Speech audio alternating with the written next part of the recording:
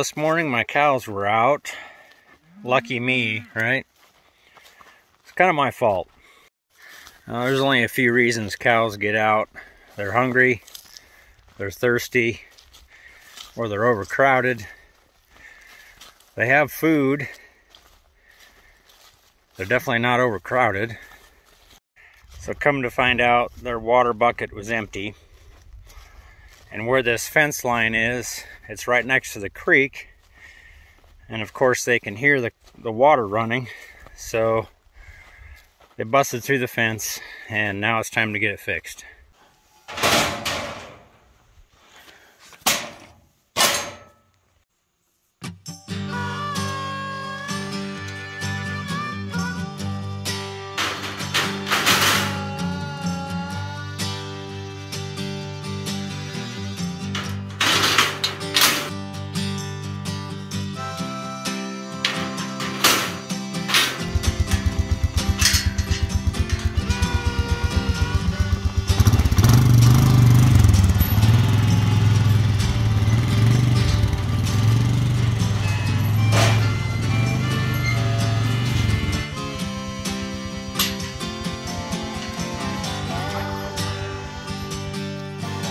So this little fence line here, I did not have time to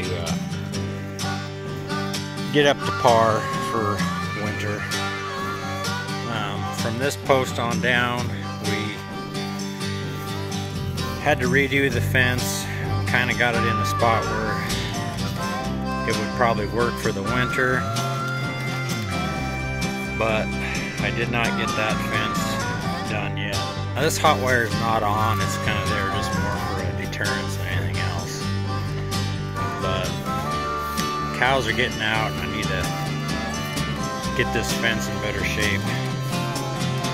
I have no idea why the previous owners put that fence line way out there. I don't know why they just didn't follow the creek. But all that's coming out next spring. I just need to get this fence line right in here fixed up so the cows don't get out this winter, and then I'm going to redo the whole fence line all the way down next spring. Tear all this fence out, put up new fencing because it needs it.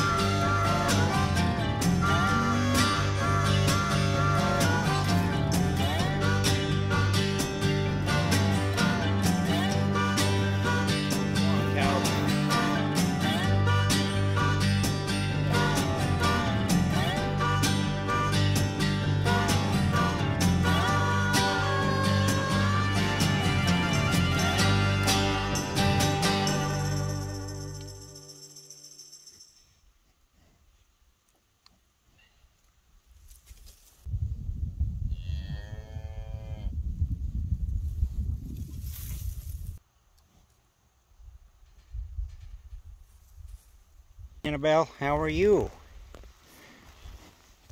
Checking out my trailer? Huh? Oh, girl. So Annabelle, she is my old cow. She is, I believe she's 14 this year. Just the sweetest old cow. Previous owners used to have their kids ride on her back because she's so tame. Yeah, you like your ear scratched? Yeah, good girl.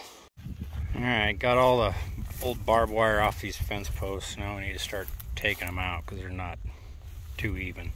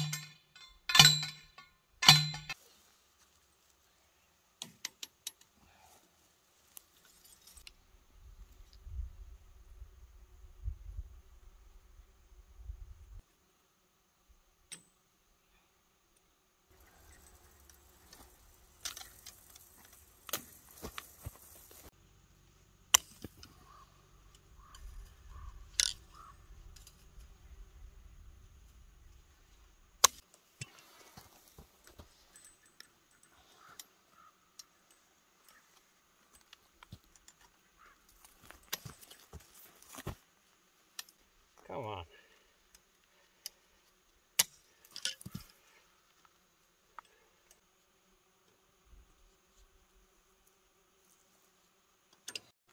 Alright, well I got this one section done here. Obviously not the way you stretch barbed wire, but what I'm going to do is start back at that end and then attach to this pole, and it'll bend back straight, and then all this wire will tighten up. Normally I use my four-wheeler winch to stretch barbed wire, but this is only temporary. So, and I hate that word temporary, because that means you're going to have to go do it again, which next spring I got to tear all this out. So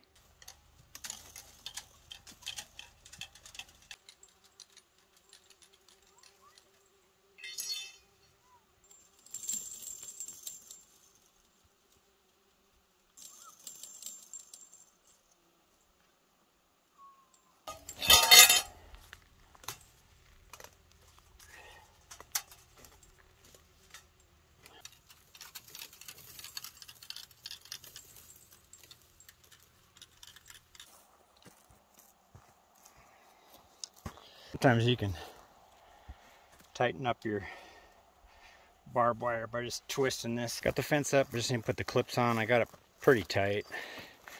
Not as tight as using the four-wheeler winch, but hopefully the cows will be in for the winter. Oh, wow, those came out easy. Normally they're a bear to get out of there.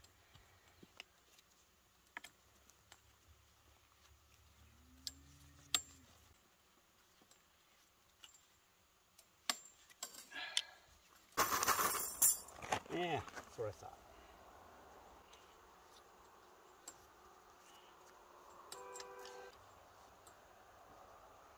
T-post clips, your worst enemy sometimes.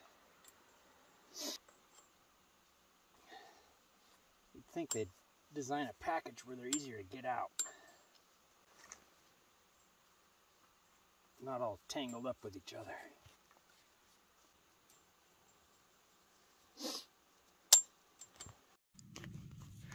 Well, there's the fence line all done. Actually got it fairly tight for not having a stretcher. Blue. What do you think, boy?